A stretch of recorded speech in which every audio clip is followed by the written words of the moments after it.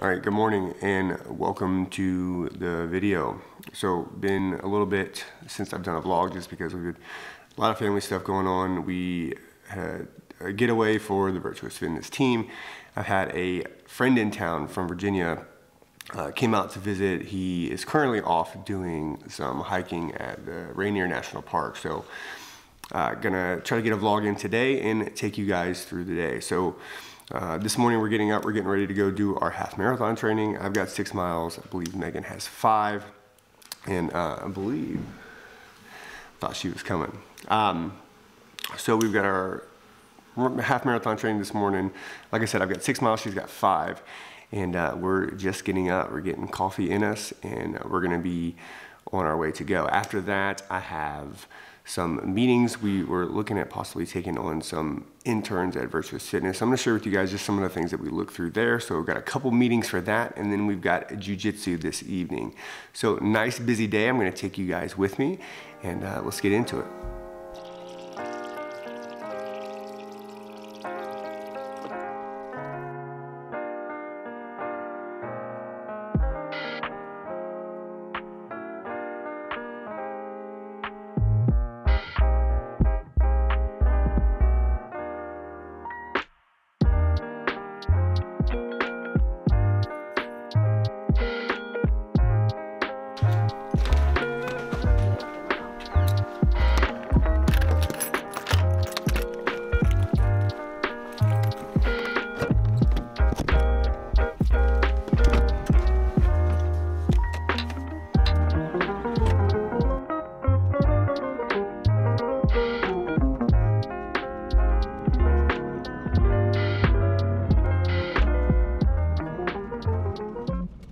All right, we are just getting to the start of our run, and neither one of us feel like running, but we're gonna do it anyways, just because we know that on October 8th, I'd rather be prepared than not. So she's going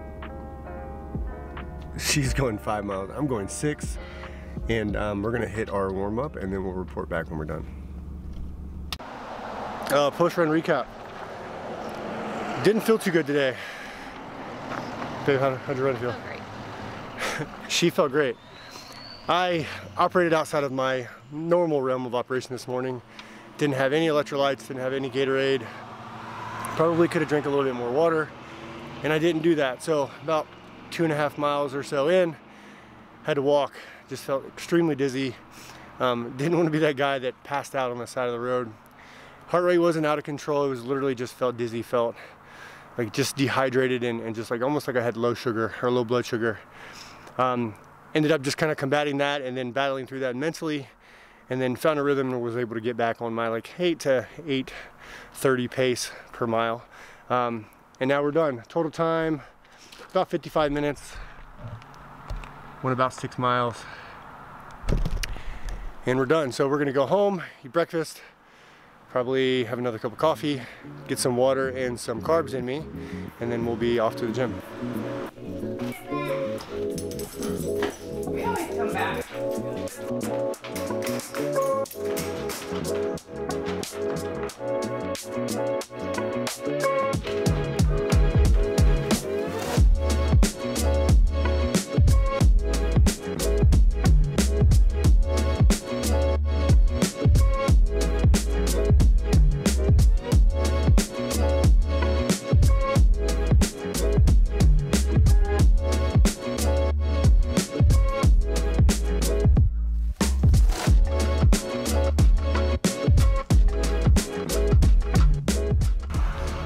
You wanna show YouTube your glasses?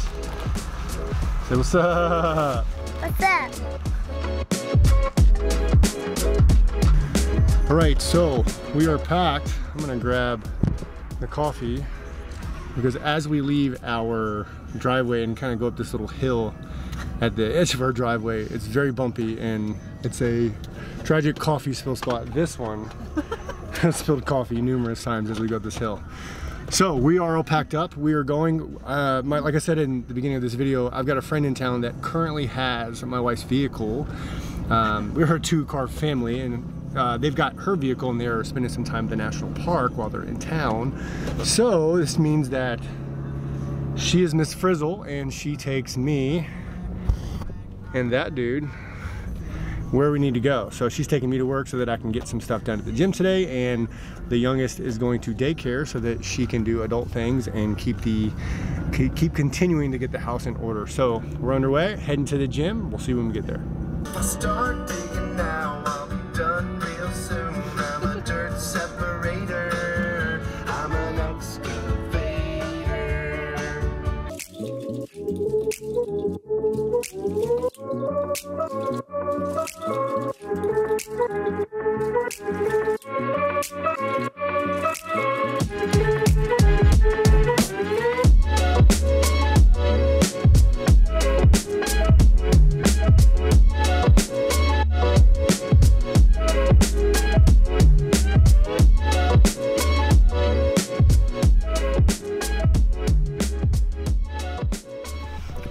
So we are at the gym and we are getting set for the day. So I've always tried to keep somewhat of a set schedule as far as like themes are concerned, just because like a lot of times inside of the gym space or just coaches in general, when you're kind of like hopping from thing to thing, it's really hard to give anything like a real solid effort, just because you never allow yourself to be in something long enough to get into like a flow state. So for a long time I operated in this place where like my Mondays, Wednesdays, and Fridays were days that I would do all of my coaching, all of the personal training clients that I had, and then meetings. More like client facing or team facing stuff would happen on those days. And then what I would do, because we have Jiu Jitsu on Tuesdays and Thursdays, because those were Jiu Jitsu specific days in the evenings, because we don't have day sessions yet, I would spend most of my mornings recording podcasts, shooting videos, doing any sort of editing that I need to do. Basically all of my creative work would happen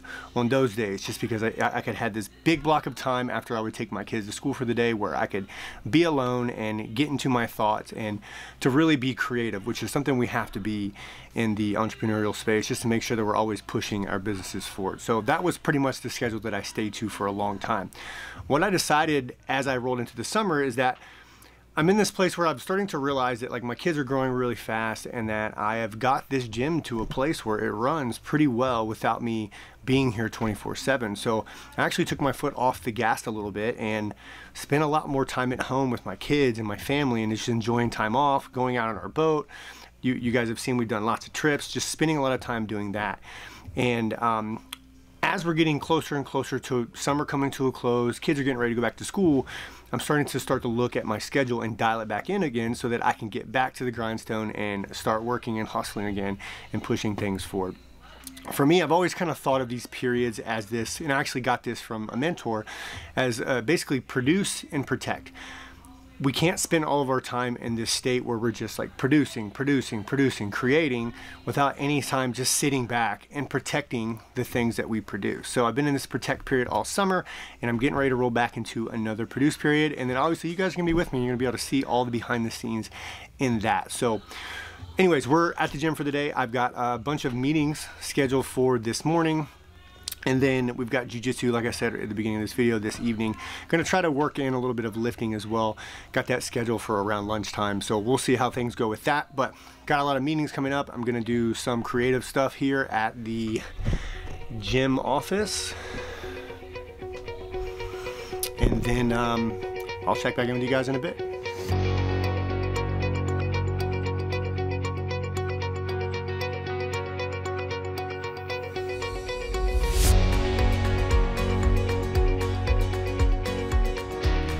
All right, bunch of meetings already done for the day. We have basically a meeting with somebody in a little bit to just talk to them a little bit about our internship here at the gym. But while I'm waiting, I wanted to do something else. I wanted to give you guys a grand tour of the gym. So come with me, let's go take a walk. Coach's office is here. Consultation office with our in-body machine here. This also is where the magic happens. It's the grappling side. We have both kids and adult programs that go on in here. Custom gis were something that we did last year.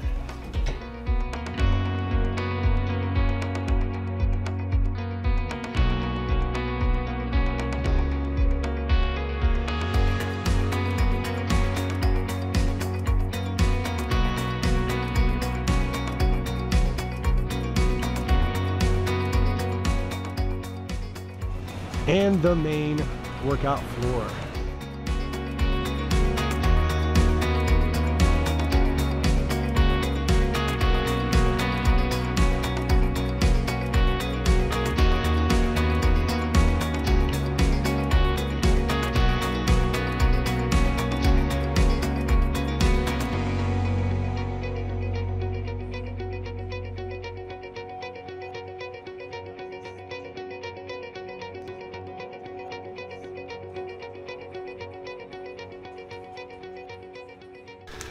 All right, meetings are done. No workout happened today, and that's all right. Just because, you know, generally on Tuesdays, which what today is Jiu Jitsu night. So I already got my 6 miles in for running this morning. I knew I had a pretty heavy schedule as far as appointments were concerned today, and this evening, Jiu Jitsu. You know, I've got Jiu Jitsu from about 4 o'clock until almost 8 o'clock. So we got a good 4 hours of movement still that's going to happen. So training session didn't happen today, which is kind of the ugly little kept secret that a lot of gym owners don't talk about, is that sometimes your fitness is a little hard and difficult to get in. But I'll get some rolls in for Jiu Jitsu and that should work, and I'll record a bunch of it as well. But I want to hop back on here and just talk about a very simple thing. So the past 2 days we have had meetings with possible coaches that want to come on the team here with us at Virtuous. And if there's anything that we really protect, it's who comes into this team.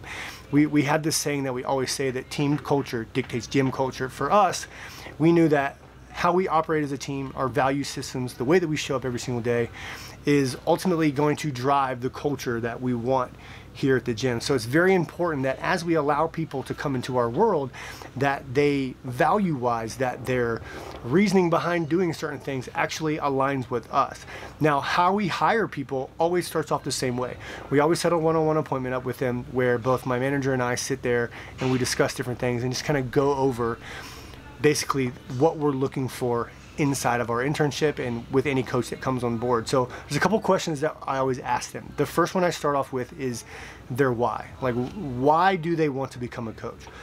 What I'm looking for there is, does their why and their purpose as to why they want to be a coach, does it align with what we do?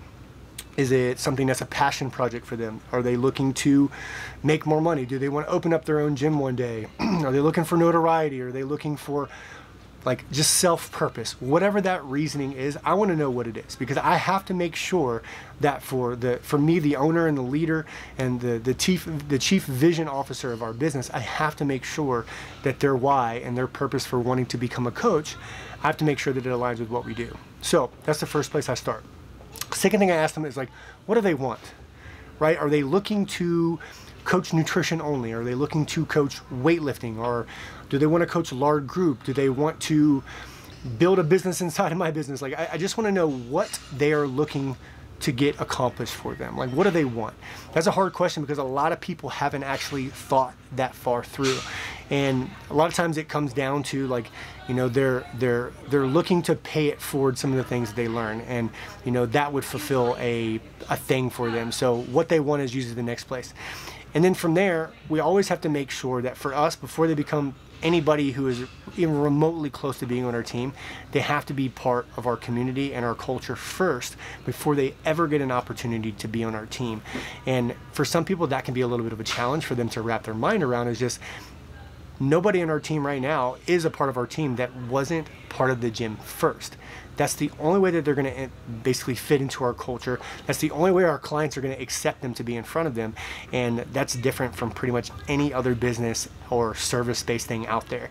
And it's something that for us, we have never really found ourselves in this place where we needed to hire somebody quickly out of necessity, because we've just grown organically. People see what we do. People love how we take care of our clients. People love the value system that we stand for, our programs, our offerings. They just love all of it, and they end up wanting to just be a part of it. So as people are moving from either being a client into our internship, or this gentleman we met today who was a past client who was just looking to come back and coach, the encouragement was, why do you want to become a coach? What do you want?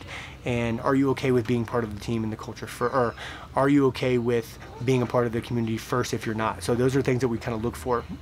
These meetings are meant for us to make sure that they match our value system and they can stick up to our standards. So a little long-winded, but it was something that was just kind of on my mind, and it was really cool just because when I started this gym a number of years ago, it was pretty much me doing everything by myself. And what we've been able to do just very strategically is every time somebody's come on board our team, we've ran them through this filter of a value system and talked to them and really vetted them to make sure that they fit. And it's really helped us to maintain an amazing culture and a culture of progress on this team to where, you know, excellence is a must, and we're always working on moving forward with that. So anyway, meetings are done. We've got Jiu Jitsu coming up next. Our kids start at about 4:30. Then we have the Virtuous Grappling little kids start at 4:30, and then the kids group comes in at 5, and then we got adults from 6 to about 7:30.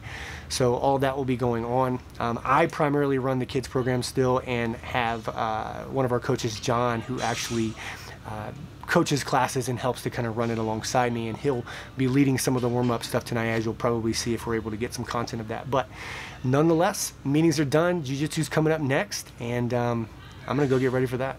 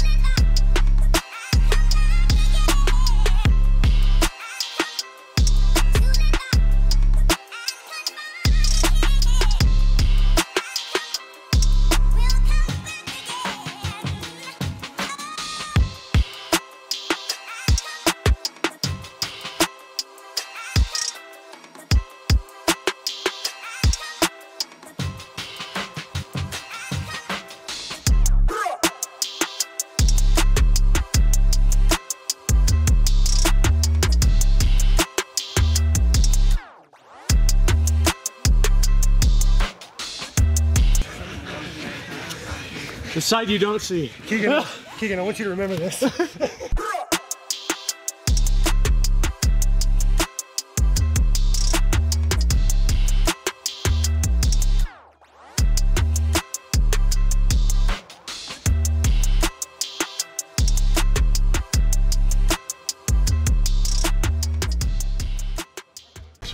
All right. We are finishing up sparring right now. I want to introduce you guys to the person who makes these things, Mr. Keegan. So I told him I wanted to create a vlog. I sent him a couple videos, and that dude literally made exactly what I wanted. So Keegan, appreciate you, bro. Let's go over to, this is Dad, AKA Professor Sean. So Professor Sean came 2 years ago-ish? October, yeah. October would be 2 years. 2 years ago, and he came in, and I said, Professor, can I roll with you? He looked at me and said, if you hurt me, I'll effing kill you. And as a 34-year-old man, I'm way older than 34. I hadn't had a person talking to me like that in a long time. And then he proceeded to wipe the floor with me for a good solid 5 minutes, and then probably for the next year and a half until he can't see it, until he hurt his foot. But I went home that night and literally was like, Megan, this dude just came and whipped my butt, and I don't know jiu-jitsu. And now Professor Sean leads us. So finishing up a little open mat. Professor Sean showed some back escapes tonight. Super cool.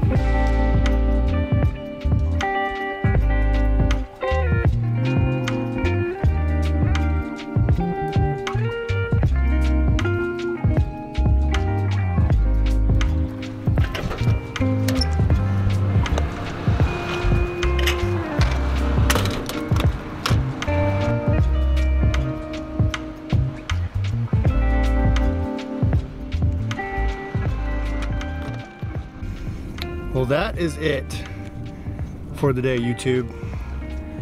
My wife, aka Mom for the day, coming to pick me up after school. We had a long day of, ooh, look who we have back there. Freya, Gunner. A couple of huskies back there.